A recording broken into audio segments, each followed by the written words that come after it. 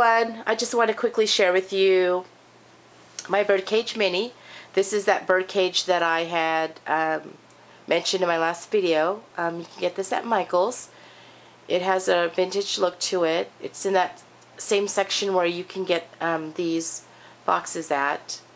And as you all know, I collect bird cages. I originally collect them as home decor, but since I had changed my scrap room and brought them in here, I knew I had to make some kind of mini and incorporate it in one of these bird cages. So when I saw it yesterday, I knew instantly that I had to make a bird mini and have it hang from the bird cage. So this is what it looks like. And the top of the bird cage has this cute little bird right here. It's really cute. And they have a couple of different sizes of bird cage, but I wanted this one. So basically, it has this hook right here on the side, and then you just open it up. And on what I did to the front real quick, I added these Madeline Cane Company butterfly chipboard pieces. So I add 3, because you always want to do it in odd numbers, because it draws the eye more. And so you just basically take it out, and the base is really pretty. So you just kind of twist it, and it comes out. It has these really neat feet. And there's like 3 of them. And I love the look of this because it's all banged up and the paint's chipped and it's really vintage.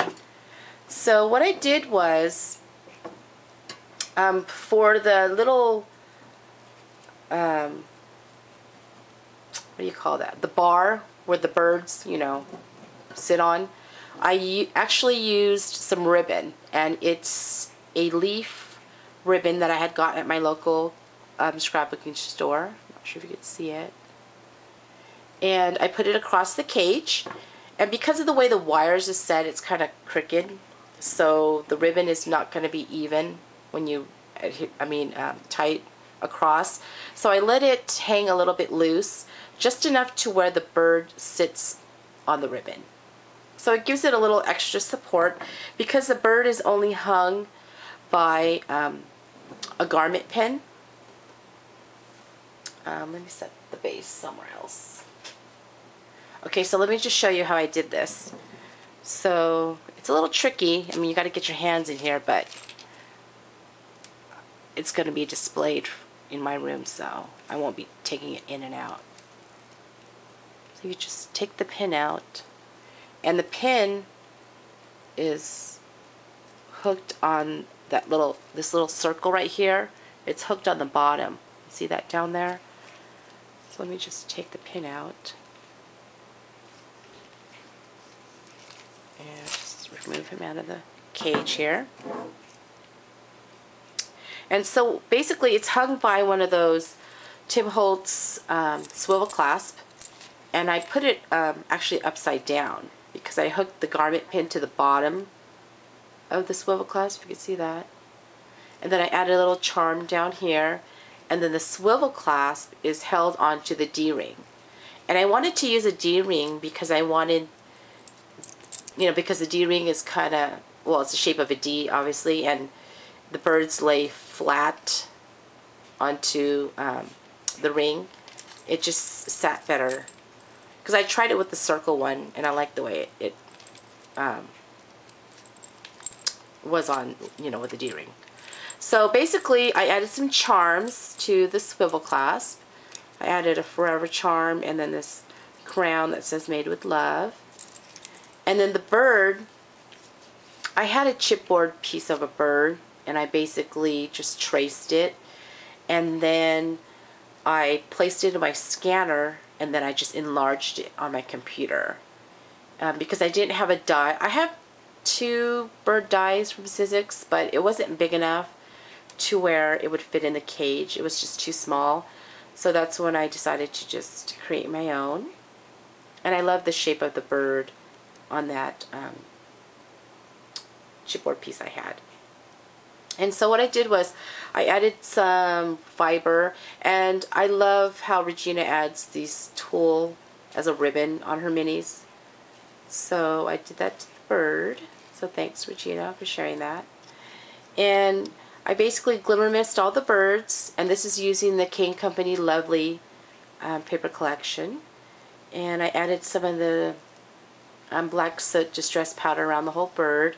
And all the bird's eyes are the heart Prima Blings. And so I added a feather. The bird has to have his feathers.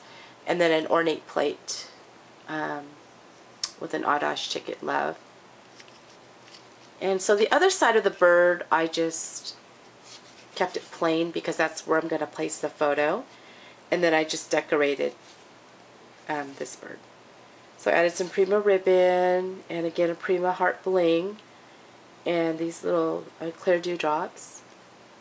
And then I just edged the bird with some red Colorblock ink. And then here, this is a boa in pink, and then a pink Prima heart for the eye. And I also added the extra large red eyelets on each of the birds. And then this is just a journal ticket with some Prima flower. And here's some Prima ribbon. I basically just folded it in half, and then I stapled it with a tiny attacher, and then I made 2 of them to make its wings. And then add some Prima flower. And then this one's a file. I just took the design paper and made it's from Quick Cuts, the file, and then I just added Audash ticket, and then it just opens like that, and then a Prima flower. I kept it pretty simple because I didn't want the mini to be too heavy, because again it's only being held by the garment pin, and the ornate plate itself already is heavy, so I didn't want to add too much. So all I have to do to finish it is just add some photos and, you know, add a little journaling to it, and then it just hangs like that. And then you just hook it back into the cage.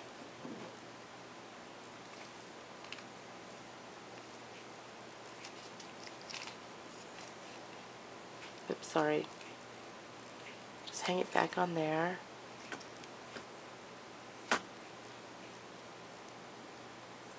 And then it just hangs like that.